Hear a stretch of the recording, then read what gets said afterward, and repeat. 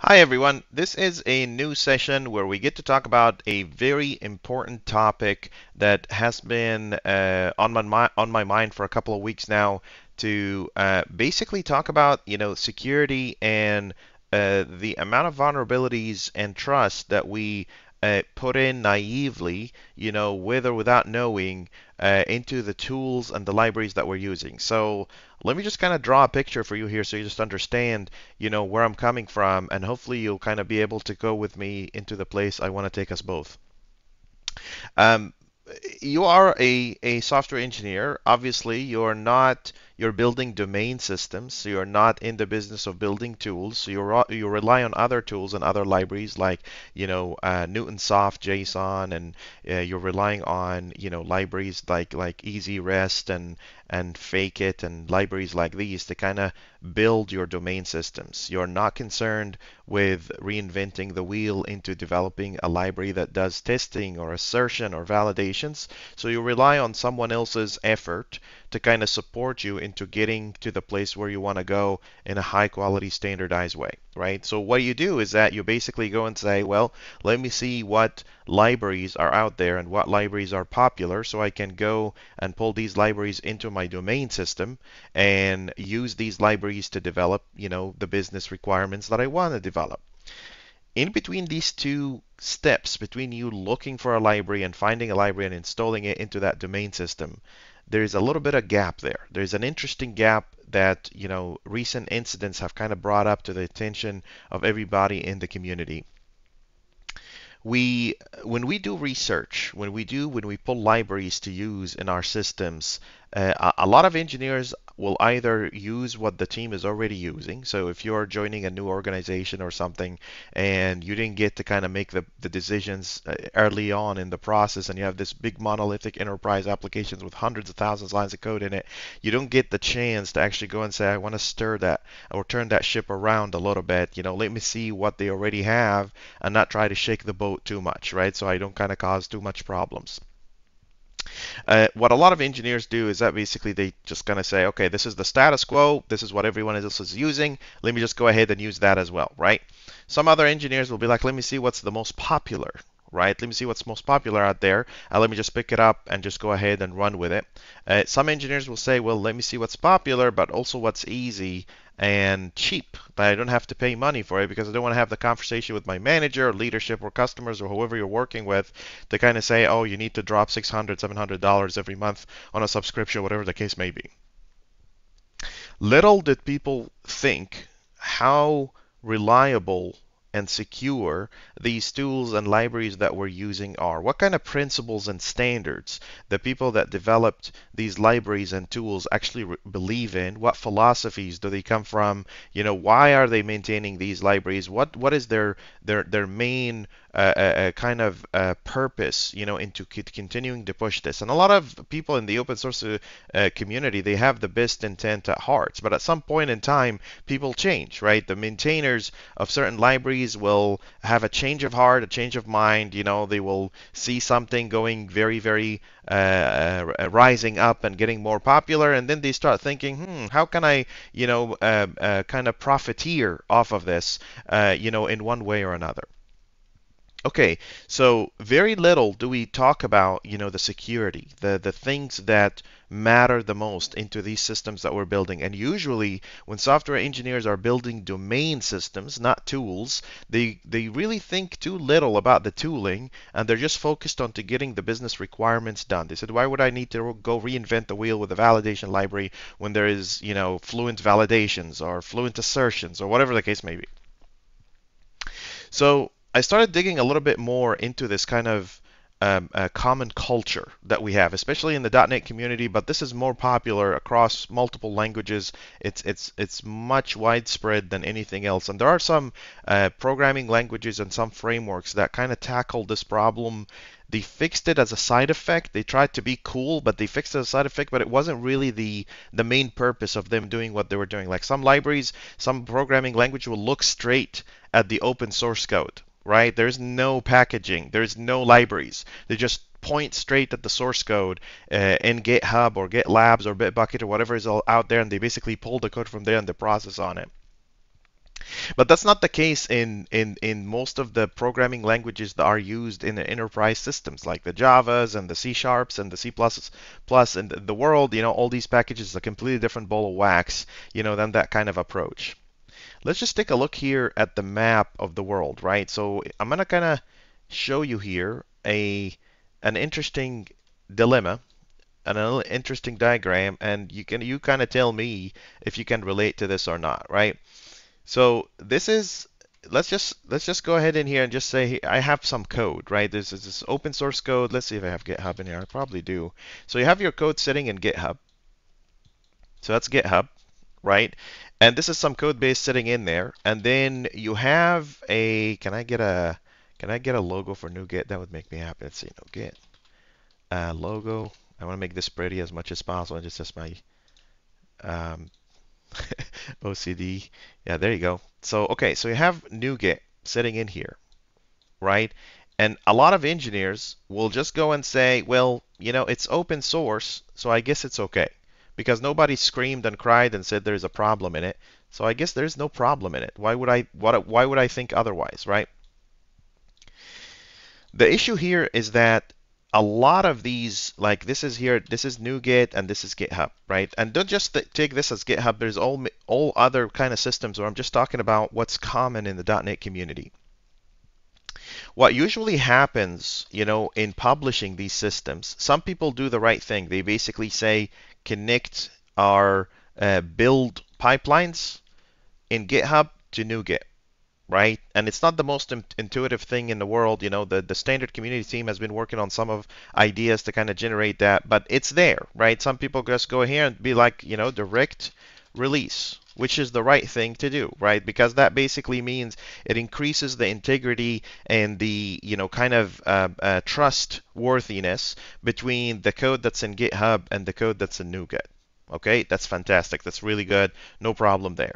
But what is the more common scenario, right? If I go here and just kind of show you what happens in the real world, and I'm guilty of this. It's not, I'm not saying that this is not something that we're free of. A lot of engineers will just do exactly that. What people do is that they're going to pull the latest code from GitHub like this, and then build it on the local machine, and then they go back and publish it to NuGet. Okay, so this is your local machine right here. And your local machine, on your local machine, you're basically publishing these bits, right? So this is the more common scenario, right? You're basically going and saying, well, I don't want to, bother myself setting up the configurations and secrets, and, NuGet is very hard to set up, or whatever the case may be, whatever excuse is out there, especially if you're doing something open source, so you're not really getting, paid for it. So it's based on your own intentions and your own kind of preference whether you want to do something like that or not. Okay, so you're pulling code. So this is code. So this is pulling code, and then you're releasing like this. This here is probably one of the most common ways NuGet packages exist today, right? Some people do the right thing, some people don't, and some people just go ahead and basically say, I built the library, it's my own library, I'm publishing for myself, nobody owes me anything, I don't owe anyone anything, so this is how this is going to be. I'm going to pull the code like this, and then I'm going to publish this code back to NuGet. No harm, no foul. Now, you can see now why this is a problem, right? Because if the person or the machine that is building this gets compromised, then what you really see on GitHub is not really a match to what you see in NuGet, right? Like I can pull the code and add in anything I want in there, and then I can push that straight into NuGet packages, and hey, this is release 3.5. And look, the NuGet package has a reference to open source library, so it must be good, right? But in reality, it's not. Anybody can put anything nefarious, anything critical in there, and there is no way to tell. Today, there's no way to tell, right? Some people, if you go to the blog post from the NuGet team at Microsoft, they'll tell you things about, well, we have an author signature, and we want to verify that the hash of the build and all that kind of stuff. It's all great, but you're assuming that here's a big problem with that. You're assuming that people actually follow this practice, right? This is a big issue with, when you're trying to push a new form of standardization or processes on engineers. It's very, very hard to get people to move from an old practice into a new practice, especially when they don't see immediate benefit, something that kind of impacts them directly, right? That's the issue. So you have to work with what people already are doing. You have to work on top of that. You have to put the ball in your court, and you have to do extra effort to verify this stuff. I went on Reddit and I researched a lot, and there is really no good solution out there. A lot of people recommended things like, oh, well, why don't you just use ILSpy? ILSpy or ILSpy is basically a library that kind of decompiles and extracts the code, from your DLL and basically allows you to see what this code is doing. But let's just be honest, how many engineers out there that are going to be using a NuGet package that are going to actually go and decompile every DLL they're using? Like, I've seen a guy the other day, he said we have 2,800 and something dependencies, right? So do you really expect, like, each one of these dependencies have probably hundreds, if not thousands of files? If people are doing their job right, they're going to try to separate the concerns as much as possible. It's going to branch out, right? It's going to be an enterprise system, and it's going to branch out. It's going to have a lot of files there. Well, the problem with that is that nobody's going to do that, right? Nobody's going to go and decompile the code and actually look through the code and think about it a little bit. I mean, ILSpy is a great idea because forget about signatures, forget about all of that. Signatures verifies that the author who published the library is the author of that library. That's okay, but what if the author himself is compromised? What if the author himself is machine, or he has a change of heart or a change of mind and he decided to put viruses into his code? What do we do with that? Well, what if they decide to put spyware into their code? What happens, right? Like, that ever happens, It's not like from a real life experience or anything. So what we can do, ILSpy is a great start, but it's not the full answer. It's just one piece in the puzzle that can help us find the right answers, right?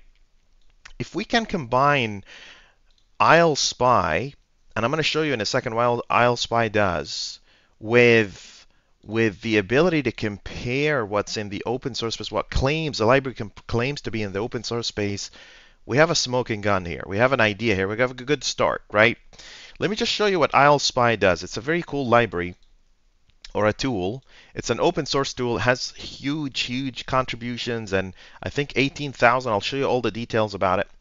ILSpy, what it does, I can open up a library like Standard AI OpenAI. This is from the DLL itself, and it will decompile it, and it will basically, think about it as like reverse engineering. You're basically looking at the code that operates the library that you're working with, and if there's anything nefarious in there, you'll be able to detect it. But look how many files are in there, right? We really take our sweet time breaking down all our libraries into classes and models, and you can see like there's a ton of these. Who's going to do that? Who's going to do that work, right? I'm a busy software engineer. I'm trying to build domain systems. I don't have time to review all this, right? We need something else in there to kind of review that for us. Okay, so the standard OpenAI library, for instance, is basically saying there is a file broker. If I open up that file broker, they have a function in there, and this function is returning an open read. So it basically takes a path of a file and it goes and reads that path. Fantastic, right? Let's go see what the open source version of that does. So let's go up in here, and I'm going to go to Standard OpenAI, and this is the open source version, and this is what it looks like. Stream, read file. You can notice something off the bat, right? The decompiler doesn't decompile exact match, right? Like, I fat arrow my methods if they're single liners. This is something the entire standard community does when they're building software, right? It makes the code easier, simpler, more beautiful, sure. The decompiler doesn't understand that. The decompiler will go and basically print out what it thinks that this code is doing. It's reverting it. So it has its own rules to kind of reconstruct back these bits into C# code. Well, that's a problem, because for a person that's trying to ensure what's in the open source repository matches what's in that particular file, if I go and do string to string match, it's going to fail. it's going to go and say, wait a second, something horrible and terrible has happened because this code base does not match this code base, even though the change is not really significant. Like if you're reviewing this manually, there is no way you're going to look at this and be like, oh my God, this is a virus. We need to do something about it. So obviously, the last piece in that puzzle is AI, right? If we can take this code to AI, I'm going to take this whole code here to AI, right here, and I'm going to say, compare the following two code snippets and report whether these snippets have any significant functionality change or security. Oh, so let's just start with here. So, functionality change. So this is snippet 1, number 1. Here's the first snippet, and then here's the second snippet, snippet number 2. And let's take in the one from ILSpy. There's ILSpy. Put it up in here, and then let's just see what AI has to say. Right. So here's AI. The two code snippets appear to have very minor differences and don't seem to have any significant functionality change. So now you're thinking, you see the pieces here. These are the Lego pieces, right? So I have Nuget. I can pull the libraries from Nuget. I can pull the source code. I can compare the two using AI, and it will tell me for a fact, for real, whether something is actually has any significant code changes. Is this code base actually true to what it says it is? That's one part. But there's the other part. I can also take that particular decompiled code, which is in here, and I can basically go and say, do you see any security vulnerabilities? I'll never spell that word right. I don't know. Vulnerabilities in snippet number 2. So I can talk to AI and I can basically say, hey, there doesn't seem to appear that there are any security vulnerabilities. This is how AI is useful, guys, right? It comes in and it basically says, fuzziness, two things are, it's an apple and it's a little bit of an older apple. They're not the same color, but they're both apples. That's where AI comes in and becomes very, very useful for you. Okay, can we then develop a POC that can do that for us? So basically, here's the requirements for this POC. I'm going to steal these two icons in here. And here's the requirements of this POC. I'm going to basically go here and say, I want to pull this code base down. So I'm going to go and pull this code base down into this machine in here.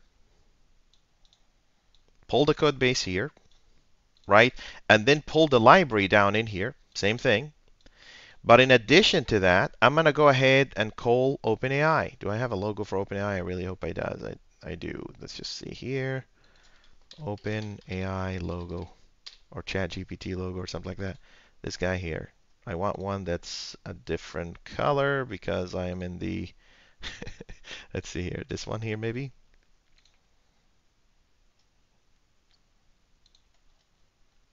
This one. So here's this guy.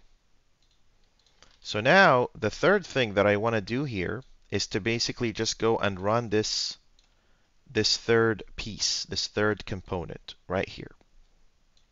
So I pulled this and I pulled this. Now I need to basically call this guy and get feedback and say, is this code base that I decompiled vulnerable?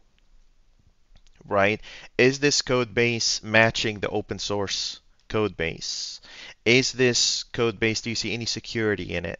And do you see any issues? And is it something I need to review? Of course, you still have to have a human factor sitting up in here. And this human will basically look at, the places where AI said, I'm not sure about that part. That's when you basically engage people, right?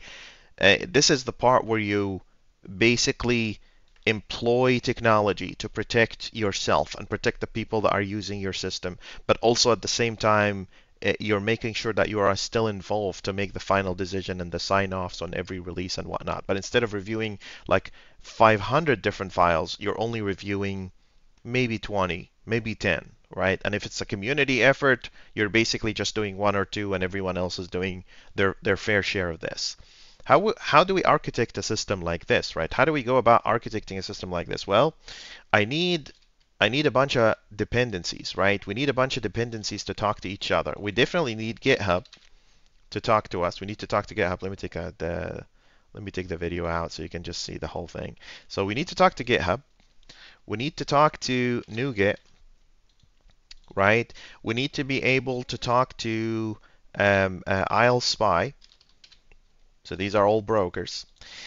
I also need to talk to OpenAI, right? So you need all of that, and then maybe an API like a report AI API that basically will kind of share the details about what happened to these repositories, right? So for every repository, you're running that scan, you're going and basically saying what's going on, how do I ensure that my libraries are in a good shape, right? So okay, so maybe we need some orchestration piece, and this orchestration piece here will basically go pull the code from NuGet, pull the code from GitHub, decompile the code using ILSpy, and then basically send all that data over to AI to process and report. So we need basically some coordination piece in here that will basically go and say, okay, give me all that details that you just learned, send it to AI, receive the feedback from AI, and then send it to a report API. The report API is basically what other engineers will look at. So instead of them having to run this process manually, if they don't want to, they could just look at the library and basically maybe generate a tag on every open source repository that says this particular repository is secure. This particular code is an exact match to the new release of this NuGet package, right? So just going back to this piece here, so this is like report API service or something like that, and then maybe there is this is OpenAI right here, OpenAI API, and maybe ILSpy is their command line. So this is ILSpy CMD. You also have the CMD for NuGet. You also have the CMD for GitHub. So you're basically running command lines on your local machine, and that's the flow. The flow here is that for every new release of a library that is being watched by this standard security system, you're going to basically go here and say code gathering, code extraction, orchestration service, and this here is code analysis orchestration. And then at the very top here, basically code scanning coordination service. See how this system is architected, right? So now for every new thing, you need to trigger that system, and that system will basically go and talk to the code extraction orchestration, pull the GitHub, pull the NuGet, get the information, and then run ILSpy, and then it will go back here and basically call OpenAI, right? OpenAI will give you the feedback, and then you go send that report for some other terminal or a dashboard or something. Like ideally on the other side here, there will be a dashboard sitting on the other side consuming that API as well, and that API basically will say, here is why this code is secure, and here's why this code is insecure, and here's our concerns about it. If this is a security community effort, then a lot of these vulnerabilities become mostly automated, right? A lot of these vulnerabilities because something that the community is a discussion, right? I want to create this social media kind of security discussion, and we're reviewing the code and people getting points, whatever the case may be. There's an idea out there that I'm trying to put, and once we're done with the entity intelligence, I'm going to kind of rally the standard community, start building that together, because that's, of course, that's very, very pressing issue, and it's a very interesting issue. But don't just take my word for it. Of course, I have to go kind of play around. So I went and I started this idea called NuVerify. NuVerify, that's NuGet package verify. And it's just a POC. It's a very dirty POC. And what it basically does, it will go download the NuGet package and then generate files from DLL. This is the one that goes and calls ILSpy to kind of actually turn that DLL into a bunch of files, right? And puts them in a temporary directory. It gives me back the directory for all these files. We're going to use it later.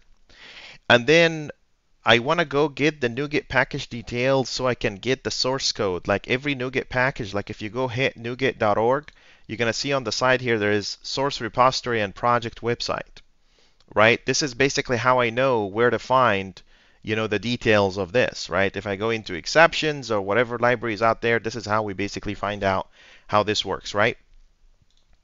But also additionally, it will go call GitHub and clone that project URL that's coming in. And from there, it's going to start iterating over these files. If the files has a match at all, it will go and basically read the content of this file and read the content of the NuGet file and does the comparison. If the comparison is good, it'll print out the code. Let me show you what AI is doing here. It's basically saying respond only with true or false. Do you see any significant functionality change between the two code bases? This is code base 1 and 2. And this is DaVinci 3. It's using our standard compliant OpenAI library. And it will basically give me back the results. Super dirty code, but you get the idea. That's the POC that I'm trying to put out there. That's why it's called POC, so we can throw it away and rewrite it. Or AI basically comes back and says, I didn't know how to process this, you're exceeding your tokens, whatever the case may be, it will print out AI token, or it says no match. And then it prints out this entire report for me. I'm going to show you that report in a second. So let me just show you this in action. Don't just take my word for it. Let's just run Nuget Verify in here, or NuVerify.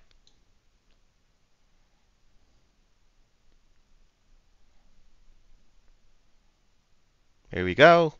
It's pulling stuff. It will say, hey, I found no matches. I will not have it iterate over all of them. I'll just wait a couple of iterations, and I'm going to show you what this looks like. It's really wild. It's really cool.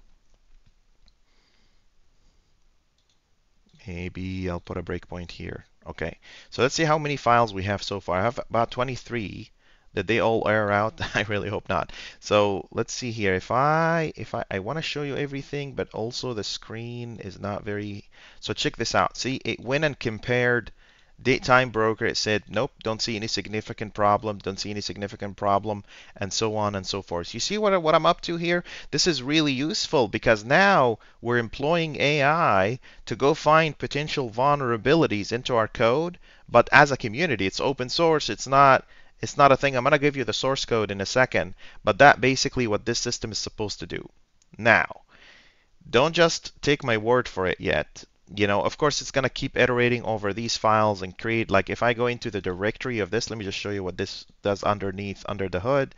If I go into the bin directory .NET 7, you'll see these GUID directories.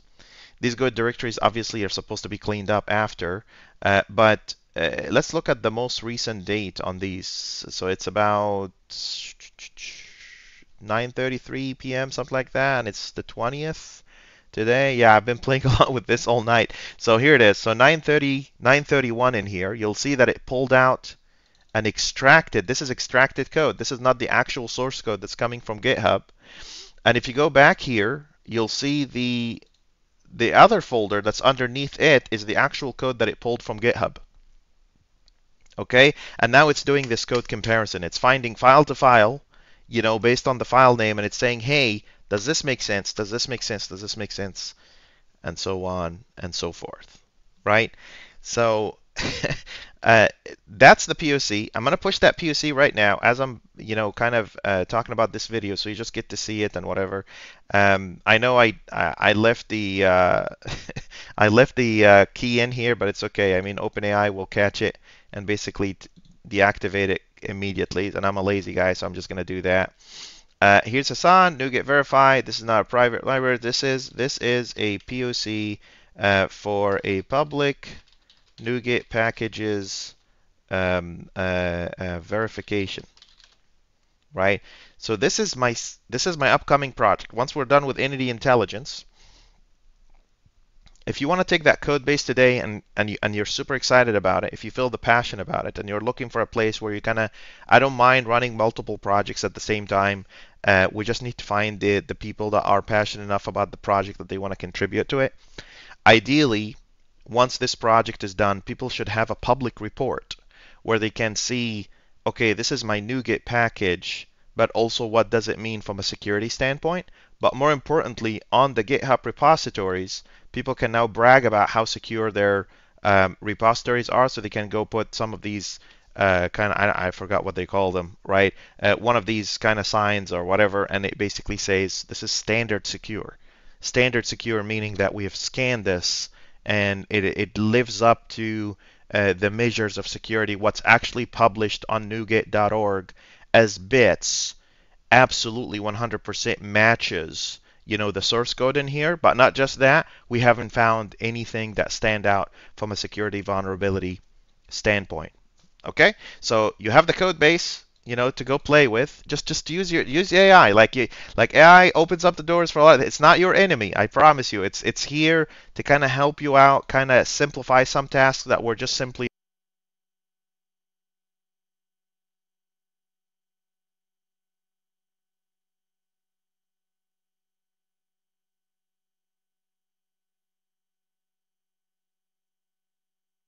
play around with it, try it out, see what happens there, and hopefully you're gonna find some inspiration there. You're gonna find some a purpose into developing something that's actually useful for humanity. It's useful for all of us, right? And it will help us protect us from any potential future threats, to the systems that we're building that are really so much so relying on trust today.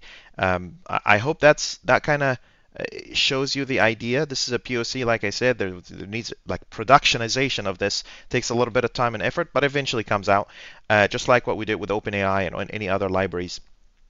I hope you found this kind of inspiring, maybe a little bit. Maybe a little bit useful and informative. Maybe it opens your eyes a little bit. I also know I want to acknowledge that there are existing tools out there that does some of that work, but from my perspective, I want it to be AI powered, systematic, but also community driven, because again, we could fall into the exact same problem by saying, just so you guys understand from a vulnerability standpoint, you must have noticed, and those of you have noticed, look what I just did there. What's the difference between these two images? There's absolutely nothing to prevent this one from getting compromised as well. So how do we solve this problem, right? Do we do the builds out there in public? That's one way to do it. We could have pipelines that are building in public and running these bits. That's one way to do it. There's some really, really, really fun and fancy and interesting engineering problems that we're going to face to solve this problem. Type here OpenAI because just, again, OCD. But, that this is basically the idea. Other challenges is that this guy, the OpenAI, and I saw this with some other projects. Some people like to be very they write some 2000, like for most of standard compliant files, you're going to find files don't exceed about 200 lines of code, which is an amazing advantage because when I'm comparing file to file, I never have to deal with OpenAI kind of, barfing errors about 4,000 tokens limit or anything like that. But if you try to scan a non-standard compliant project that is not necessarily following these rules, you might end up with one code base that has like 20,000 lines of code. And I've seen so many of these in the past. And now you're doing the comparisons, and now AI is barking at you and is saying, hey, you can't exceed that limit. I've also thought about running AI training model local, so people could just run this local without having to pay money to OpenAI. There are so many ways to improve this, but it's definitely a purpose and an endeavor for those who are looking for one to do, to follow. And it's definitely something that's beneficiary for yourself. You're going to learn a lot of skill sets. You're going to help a lot of people because you're going to protect a lot of people. But also at the same time, you're going to evolve and with AI, and we're pushing AI a little bit to these boundaries and seeing how much we can benefit from it. Thank you so much for watching. If you have any questions, comments, concerns, please feel free, drop a comment in the comment section. And don't forget to like and subscribe. Thank you so much for watching. Take care.